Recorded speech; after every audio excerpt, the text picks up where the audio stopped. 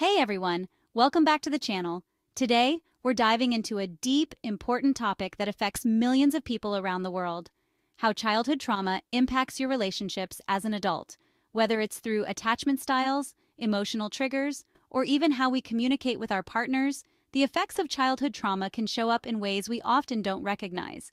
But once we understand these patterns, we can start to heal and build healthier, more fulfilling relationships. So let's unpack this complex topic and explore how our past shapes our present relationships, and most importantly, how we can break free from harmful cycles.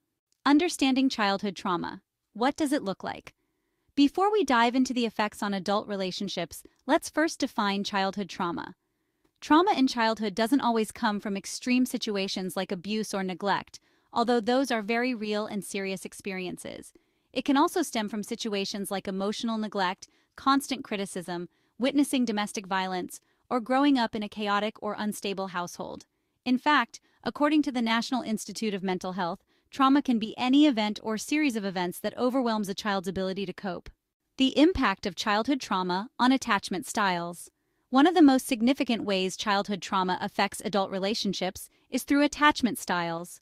Attachment theory, first developed by psychologist John Bowlby, suggests that the way we bond with our caregivers in early childhood shapes how we form relationships later in life. If you experienced trauma as a child, especially related to your caregivers, it's likely that you developed an insecure attachment style. There are four main attachment styles: secure, anxious, avoidant, and fearful avoidant. While securely attached individuals generally feel safe and confident in their relationships, those with insecure attachment styles, particularly anxious or avoidant, may struggle with intimacy and trust. For example, people with an anxious attachment style often worry about abandonment and may become overly dependent on their partners for validation and reassurance.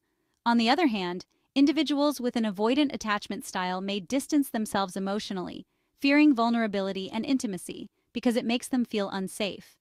Both of these attachment styles are common in adults who experienced childhood trauma, particularly if their caregivers were inconsistent, unavailable, or emotionally neglectful. A 2016 study published in the Journal of Personality and Social Psychology found that individuals with a history of childhood trauma were significantly more likely to develop insecure attachment styles. This creates a cycle where these individuals seek out relationships but struggle to maintain healthy connections because of unresolved emotional wounds. Emotional triggers. How trauma resurfaces in relationships. Another major way childhood trauma affects adult relationships is through emotional triggers. Trauma leaves emotional scars that can be easily triggered by certain situations, behaviors, or even words.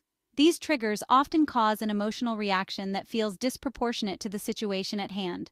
But it's not the current event causing the reaction, it's the unresolved trauma from the past. For example, if you were emotionally neglected as a child, being ignored or dismissed by your partner, no matter how small the instance, can trigger intense feelings of abandonment or rejection. This can lead to arguments or emotional outbursts that seem out of place, but are actually rooted in deep-seated fears and unresolved pain. Psychologists often refer to this as emotional flashbacks, where the person is not consciously aware that their reaction is connected to past trauma, but their emotional response is being driven by it.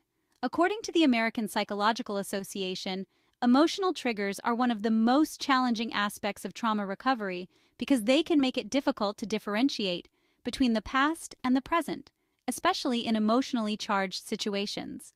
These triggers can create a cycle of conflict in relationships. The partner who is triggered may feel overwhelmed by their emotions, while the other partner may feel confused or even blamed for something they don't understand. This is why understanding your emotional triggers is crucial for healing and improving your relationships. In many cases, individuals with childhood trauma may unknowingly reenact the roles they played as children in their adult relationships. For example, if you grew up in a household where you had to be the caretaker, either for emotionally absent parents or younger siblings, you might find yourself taking on that same role in your adult relationships. You might feel responsible for your partner's emotions, often putting their needs ahead of your own and neglecting your own self-care. Conversely, if you were often criticized or made to feel inadequate as a child, you might carry that belief into your adult relationships. You might expect criticism or rejection from your partner, even when it isn't there, and become overly sensitive to perceived slights. This can lead to defensiveness, arguments, or withdrawing emotionally to protect yourself. The issue here is that when these roles are not recognized or addressed, they can become patterns that undermine the relationship. Partners might feel trapped in unhealthy dynamics that don't reflect their true needs or desires, but instead are driven by unresolved childhood pain. Studies show that childhood trauma survivors are more likely to struggle with communication, often resorting to conflict avoidance, passive aggression, or emotional outbursts because they haven't learned healthier ways to express their emotions. The good news is that healing from childhood trauma is possible. It's a difficult process, but it can lead to healthier, more fulfilling relationships. The first step in breaking these cycles is recognizing the patterns and behaviors that are rooted in your past. Once you become aware of how your childhood experiences are affecting your current relationships, you can start to make changes. Therapy, particularly trauma-focused therapies like cognitive behavioral therapy, CBT, or eye movement, desensitization and reprocessing, EMDR, can be incredibly effective in helping individuals process unresolved trauma and learn healthier coping mechanisms. These therapies help you understand the root cause of your emotional triggers and teach you how to manage them in a way that doesn't harm your relationships. It's also important to practice self-compassion during this healing process. Trauma can lead to feelings of shame or guilt, especially if you believe that your reactions or behaviors aren't too much. But remember, your trauma is not your fault, and healing takes time. By acknowledging your past and taking steps toward healing, you're not only improving your own mental and emotional well-being, but you're also giving your relationships the chance to thrive. For those of you in relationships where your partner is dealing with unresolved childhood trauma, it's important to be supportive, but also to recognize your own limits. Trauma healing is deeply personal, and while you can be there for your partner, they ultimately have to take responsibility for their healing journey. Offering empathy, patience, and encouragement can help them feel safe enough to open up and seek the help they need. However, it's equally important to set boundaries and prioritize your own emotional health.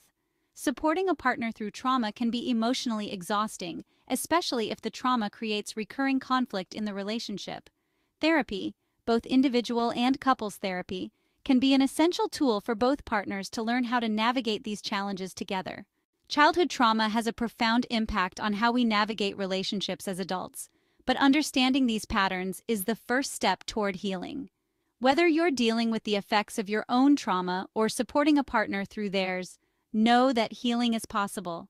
With self-awareness, therapy, and compassion, we can break free from the past and build healthier, more fulfilling relationships. Thanks so much for watching today's video. If you found this helpful, please give it a thumbs up, subscribe to the channel, and hit the notification bell so you don't miss any future content on relationships, mental health, and personal growth. And in the comments, let me know, how have you seen the effects of childhood experiences in your adult relationships? I'd love to hear your stories.